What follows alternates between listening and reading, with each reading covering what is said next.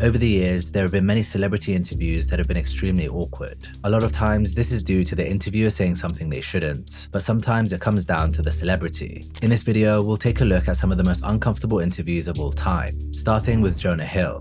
Jonah got his big break in 2007 with the release of the comedy movie Superbad. From there, he starred in various other comedy movies, many of which performed very well. Despite his success, many in the industry disregarded him as just a funny fat guy due to his weight and movie choices. But in the 2010s, he started taking on more dramatic roles and showed he was far more capable of an actor than people were giving him credit for. He also managed to lose a ton of weight and get in the best shape of his life. But even after all that, he still had to put up with interviewers like this. I mean, you look great. Everybody wants to know what made you make the change? I just decided one day I wanted to be healthier, and I went and saw a nutritionist, and that's what I did. Stuck to it. But are you still considered the fat guy when you go to a party or anything? Because I run into that a whole lot. I'm the fat one. So are you the fat guy in Hollywood still, or is everybody like look at you and they're like, oh wow, you know, this is great, now you're healthy? Do you have any other questions that are smart? A few years after this, Jonah made the film War Dogs with Miles Teller. During the press run for the movie, they made an appearance on a French talk show. Here, one of the hosts began describing her sexual fantasy to Jonah and ended the story by completely embarrassing him. Fantasme, en fait, ce serait qu'on se retrouve tous les deux dans une chambre d'hôtel le soir. On discute, voilà, vous me faites rire, vous me faites beaucoup rire. Et là, d'un coup, vous ramenez vos potes DiCaprio et Brad Pitt et vous partez. This was insanely awkward, and it was made worse by the fact that everyone was looking at him with looks of pity. He hit back at the host by saying he's glad he came to the show to get ridiculed by the local weather girl, but from the look on his face, you could tell what she said got to him. After this, Jonah cancelled almost all his remaining interviews in France. The host later apologized for the joke, saying, "Jonah, the problem is that for 10 years I've lived with you through your films. In fact, Jonah, I really had the impression that I knew you, so last Friday I thought I was just messing around with a friend. But the reality is that we are not friends. No, the reality is that you have 2 Oscar nominations and I have 2 videos on my YouTube account. You have made films with Scorsese and Tarantino, and me, I have made an advert for Spontex." Big thanks to Dragon Mania Legends for sponsoring this video. Dragon Mania Legends is a free-to-play dragon simulator game that's on mobile, tablet, and Windows PC. The game starts with you hatching your first baby dragon. Then you raise it by feeding and training it, and watch as it becomes bigger, stronger, and more ferocious. You'll have your own personal dragon island where you can build all kinds of different habitats for your dragons. There are so many different types of dragons for you to discover because you can breed them to unlock all new ones. When you've trained your team and feel ready, it'll be time to lay claim to the lands stolen by the evil Viking rulers. The only problem is they have dragons of their own, so you'll need to be prepared for a fight. As you defeat enemies, your dragons will gain experience, allowing them to unlock new skills and special attacks. You'll have to choose which skills you grant them wisely, so you can build out the most well-balanced and effective team possible. To get the ultimate head start, download the game using this QR code or the link below, and enter the code Tell Us More. You'll get 100k gold, 50k food, and best of all, the amazing Black Hole Dragon. You don't want to miss out on this, so download Dragon Mania Legends today. One of the most famous stories in Hollywood of an actor turning their life around is the story of Robert Downey Jr. At one point in his life, he was heavily addicted to drugs and had hit rock bottom, but after a long and difficult battle, he managed to bounce back, and he did it in the best way possible. Not only did he beat his addiction, but he also took his career to a whole new level, becoming Iron Man in 2008 and kickstarting what has gone on to become the most successful cinematic universe of all time. After achieving all that, you'd expect people to show him the respect he deserves and leave questions about his past at the door. But in 2015, interviewer Krishnan Guru Murthy had other ideas. During a promotional interview for Avengers Age of Ultron, Krishnan began probing into RDJ's personal life. Does that mean you're not a liberal, or that you came out of prison not being a liberal? Are we promoting a movie? To me, the thing... Robert answered the question as diplomatically as he could, but it was obvious he was frustrated as he kept looking over at his team. Krishnan didn't take any of the verbal or physical cues Robert was giving him, and he proceeded to ask an even more touchy question. You've talked in other interviews again about your relationship with your father and the role of all of that in the dark periods you entered, and taking drugs and drinking and all of that. And I just wondered whether, you think you're free of all of that, or whether that's still something. I'm sorry, I really don't. What are we doing? Well, I'm just asking questions. That's all. Right. Okay. Bye. Thank you. Are you? Oh, I'm sorry. It's okay. Yeah, you're right. Thank you. Do you? You seem okay. It's just getting a little dinosaur in your. No. Look, I don't want to do that. Can't blame him. He gave as many non-verbal warnings as possible, and the man kept pushing. RDJ handled that fall like a champ. This isn't the first time Krishnan's had a disastrous interview with a celebrity. Just 2 years earlier, he interviewed the famous director Quentin Tarantino, and what happened was even more awkward. Tarantino is known for incorporating a lot of gore in his movies, and Krishnan started questioning him on the link between movie violence and real violence. But why are you so sure that there's no link between enjoying movie violence and enjoying real violence? I'm going to tell you why I'm so sure. Do not ask me a question like that. I'm not biting. I refuse your question. Why? Because I refuse your question. I'm not your slave and you're not my master. You can't make me dance to your tune. I'm not a monkey. I can't make you answer anything. I'm asking you interesting questions. And I'm saying I refuse. You'd think Krishnan would have learned his lesson from this interview, but clearly not. In 2014, Cara Delevigne landed her first lead role in a movie, playing Margot in Paper Towns. At this point in her career, she was known for modeling much more than she was for acting, so many people saw her as just a pretty face and didn't show her much respect. There was one occasion where she made an appearance on Good Day Sacramento to promote Paper Towns that she was given a really hard time. The host spent the entire interview talking down to her, with one even calling her by the wrong name. Cara Delevigne is in the movie. She joins us live from New York City to talk about Paper Towns. Cara, good morning. Hey. Hi, how you doing? We're doing all right. Nice to have you here. So the movie is based on a best-selling book by John Green. You play Margot, the star character there. Did you get a chance? The book is taught, I know, in a lot of high schools and such. Did you get a chance to read it, or do you even have time to sit and read? These days you're so busy. No, I never read the book or the script, actually. I kind of winged it. Yeah. No, of course, I love the book. Nice I think try. the book's amazing. The interview was already off to a really bad start, but it got even worse when the third host started asking questions. I saw you in London talking a couple weeks ago on TV, and you seemed a lot more excited about it than you do right now. Are you just exhausted? Oh, no. I mean, I'm still very excited. You know, the premiere was last night. It was an emotional night. It felt like the end of an era, but I'm not any less excited than I was a couple of weeks ago. Oh, Maybe I had a bit more energy. It's the morning. You do seem a bit irritated. Perhaps it's just us. No, I think it's just you. I think it probably is us. Well, then on that note, We figured as much. We'll let you go then. How about that? We'll let you go take a little nap, maybe get a Red Bull. How about that? Cara Delevigne, thank you so much. She was in a mood. You make $5 million for 6 weeks worth of work. You can pretend to talk to Good Day Sacramento with some oomph. Calls her the wrong name, insinuates she's not intelligent enough to read a book, straight up tells her she looks exhausted, asks her why she's so irritated, tells her sarcastically to go take a nap and drink a Red Bull, and continues to trash talk her once she's offline. So unprofessional. And of course Cara is irritated because she can sense you're belittling her.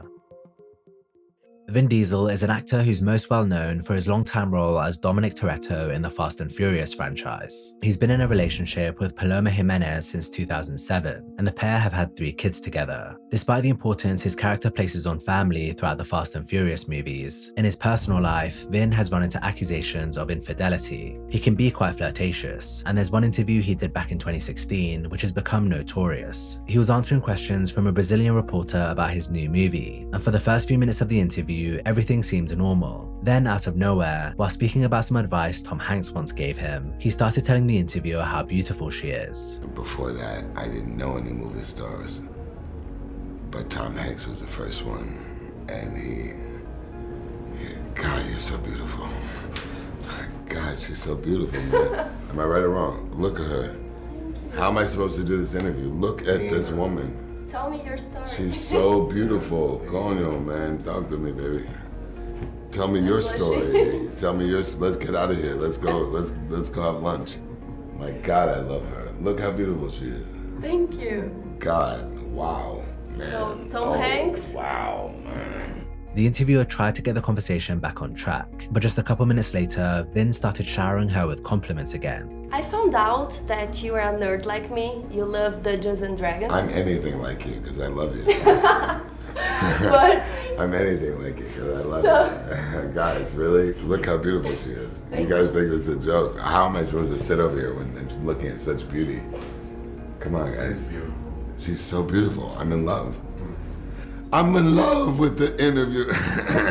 Weird that instead of saying to her, "You're beautiful," and directly complimenting her, he keeps talking to other people in the room saying, "Isn't she beautiful?" ignoring her and not allowing her to react. A strange power play, very weird interview. At this point, it was pretty obvious the woman was getting creeped out, but she was doing her best to stay professional. It's as if Vin was on a mission to make her feel uncomfortable though, because towards the end of the interview, he got even worse. Eu sou o Groot. It's so good. Eu sou o Groot. I love her. Man, she's so fucking sexy. It's not, I can't do this interview. Look at her. Does anyone say this? Guys, what's wrong? Am I the only one that's saying it? Look at her. She's so fucking beautiful. It's like you can't even do an interview with her because you're just like, da da da da da da da da da. Right or wrong? Oh my God, guys, someone save me. When did this turn into beautiful world? When did this turn into the most gorgeous girl in Brazil? When did this turn into I love you? Thank you so much. Following this, the interviewer uploaded a video to her personal YouTube channel where she discussed what happened and gave her thoughts on Vin Diesel's behavior. She began by saying how awkward and unbearable he was, and went on to say, "He began to hit on me in the middle of the interview, saying that I was pretty, and he interrupted the interview 3 times to talk about it. I was laughing, completely uncomfortable. I was not sure what to do. I just laughed because it was a very delicate situation. I didn't like it. At the time, I didn't know how to react, but you'll see that I was uncomfortable. It was not nice that he interrupted my work." Not only is Samuel L. Jackson a big character when he's on screen, he's also a big character off screen. He has a great sense of humor, but he's also a no BS, say it how it is kind of person. He doesn't shy away from a confrontation if a situation calls for it. And there was one interview he did in 2014 where he gave the interviewer a piece of his mind. When discussing recent projects Jackson had been working on, the interviewer brought up a Super Bowl commercial he was in. Jackson was confused because he hadn't been in a Super Bowl commercial, and it quickly became clear the interviewer had mixed him up with another famous black actor, Lawrence Fishburne. Working for Marvel, the Super Bowl commercial, did you get a lot of reaction to that Super Bowl commercial? What Super Bowl commercial? Oh, you know what? I've been my mistake. You know what? See, you're as crazy as the people on Twitter. Right. I'm not Lawrence Fishburne. That's my fault. I know that. That was my fault. My mistake. You know what? We don't all look alike. Flavia, you're exactly we may be right. all black and famous. You but are we all guilty. don't look alike. I am guilty. Next question. I am guilty. He thought you were Bob Dylan. Right. That's right. You're the entertainment reporter. I know. You're the entertainment reporter for this station. Flog. And you don't know the difference between me and Lawrence Fishburne. My mistake. My mistake. I apologize. Jackson kept making him squirm for another minute after this, and when the interviewer got off the line, he acknowledged his screw-up. That is a tape now that I believe is now going to have a life all of its own. We'll see on YouTube. In the reporter's defense, he's not the first person to confuse Jackson and Fishburne, as apparently it had been happening for years. I was doing an interview in New York almost 20 years ago, and a woman from Texas came up and interrupted the interview. And I don't mean to bother you, but can I have your autograph, Mr. Jackson? And so I gave her, I wrote, you know, blah, blah, blah, Sam Jackson. Yeah. For the people I've talked about so far, an awkward interview is something out of the ordinary, but for Kanye West, it's almost expected. Over the years, Kanye has made numerous appearances on talk shows where he said something offensive or gone off on an angry rant, so there are a lot of moments of his that could make this list. But I'd say one of, if not the most uncomfortable interview of his, was on Sway's Universe in 2013. About halfway into the conversation, they started talking about Kanye's shoe brand, Yeezy. Kanye began explaining how he needs a big company like Nike to invest in it so he can make his vision a reality, but Sway suggested he build the brand by himself. This set something off in Kanye, and he went absolutely ballistic at Sway. I am the #1 most impactful artist of our generation. I am Shakespeare in the flesh. Walt Disney, Nike, Google. Now who's gonna be the Medici family and stand up and let me create more? Or do you want to marginalize me till I'm out of my moment? Or why don't you empower yourself and don't need them and do it yourself? How, Sway? Take a few steps back to go. You ain't got the answers, man. You ain't got the answers. You ain't got the answers. You ain't got the answers, Sway. Kanye. I've been doing this more than you. Doing what you more ain't than got. me? Come on, chill out. You bro. ain't got the Kanye, answers. relax. You ain't got the Bro, answers. I'm asking you You a ain't been doing question. the education. Bro, You ain't been doing the education. Kanye, calm down. You don't have the answers though. Calm down. Because you trying to give me advice about No, something. no, You ain't Listen. got the answer. You ain't spent $13 million of your I own know, money you're trying to empower absolutely right. yourself. Yes, but I spent hundreds of thousands and putting out clothing lines at a smaller degree. All I'm asking you, And it ain't no Ralph though. It ain't Ralph but level. Let me ask you this. I'm asking What's the you. name of your clothing line? We don't know. This was pretty savage from Kanye because Sway was only trying to help. From that day, the whole Sway not having the answers thing became an internet meme. But the irony is, he was actually right. Well, kind of. Kanye is now selling his shoes direct to consumer since his partnership with Adidas recently ended. And he went on the record addressing that old interview with Sway. So Sway, almost 10 years ago, said, man, why don't you do it on your own? Was he right? You know what? I will go ahead and say Sway had the answer. Over the years, Tom Cruise has done some interviews that are pretty difficult to watch. Once, he made headlines after jumping on the sofa during an appearance on Oprah Winfrey's chat show to declare his love for then-girlfriend Katie Holmes. And that same year, he argued with Matt Lauer about the practice of psychiatry, calling it a pseudoscience. Then there are the many videos of him pushing Scientology, which is the highly controversial religion he belongs to. But his most awkward interview happened in 2005 with Peter Overton, when he was asked about his relationship with Nicole Kidman. Tom and Nicole had divorced 4 years prior, and Peter started prying into their relationship. Was Nicole the love of your life? I mean, how do you answer that? How do you answer that question? I loved Nick very much. There's no question. Peter went on to ask an even more personal question, after which Tom completely shut him down. And do you have a relationship where you talk, it's a parenting relationship, and talk professionally about each other's work? Listen, here's the thing, Peter. Yeah. You're stepping over a line now. You're stepping over a line. You know you are. I suppose they're questions Peter, that people want to know. Peter, you want to know. Take responsibility for what you want to know. Don't say what other people. This is a conversation that I'm having with you right now. You're right. Okay, so I'm just telling you right now, okay? Just put your manners back in. Do you think I was out of line? Yes, absolutely. Well, I apologise for that sincerely. When you think Hollywood actor, words like confident, outgoing, and charismatic probably come to mind. But for all his success in the industry, Jesse Eisenberg is quite the opposite. He's the introverted and awkward type. And during a press run in 2013 for his movie Now You See Me, he had a really weird interview with Romina Puga. It started out with him questioning how she referred to Morgan Freeman, who was his co-star in the film. So Freeman plays a magic debunker. Freeman? Who are you? Yeah. Freeman? Yeah. What, are you on a baseball team with him? Yeah, he's a buddy of mine. Okay. He then called her out for having things written on her hands. What did you write on your hand? Nothing. Well, I saw there was a lot of things. What was it? A lot of things. Are they questions? No. Are you secretly hiding questions for the interview? You're wondering what it's like to work with Morgan Freeman and you can't remember that? You know. Don't call Morgan Freeman like you're on a Little League softball team with him. From there, it just got worse. Do you know the comedian Carrot Top? Yes, horrible. Well, you were like the Carrot Top of interviewers. Yeah. Ooh. Yeah. No, and it's a good thing. It's I'm a good gonna thing. go cry now. No, don't cry now. Cry after the interview's over, because otherwise I'll look like I'm responsible for it. Okay, so. Well, you are. Well, I don't want to know that though. Okay. Okay, well, so you know now. After this, she had him perform a magic trick since he plays a magician in the movie. Then she asked him to say her name into the camera, something she does with all her guests. Can I just have you say my name into the camera? Just the word Romina? Well, my name, not a word. And what's going to happen to it? We'll skip it. I'll do the thing. We'll skip it. But I just wanted to know like what to give it. You're trying to find me in a crowded place. Oh, okay. Romina. That's it? I would never hear you. The thing is, I actually didn't want to find you. I was actually hoping to stay alone. Such a jerk. After the interview, Romina wrote a blog post where she spoke about her experience, saying she felt humiliated by Jesse. Apparently, after they wrapped up, she went behind a curtain to wait for the memory cards from the interview. She peeked around it to ask Jesse about his neighborhood in New York, because he lives a few blocks away from where she used to. And he immediately said, "You're still here?" Clearly the incident really bothered Romina, but Jesse saw the whole thing differently. He said it was the most funny and interesting interview he'd had all day, so he was shocked when news networks began reaching out asking for a statement. He said, "Listen, I would never want to upset somebody, and if I did upset her, obviously I would have acknowledged that." Apparently he reached out to Romina to apologize, but he was unable to get in contact with her.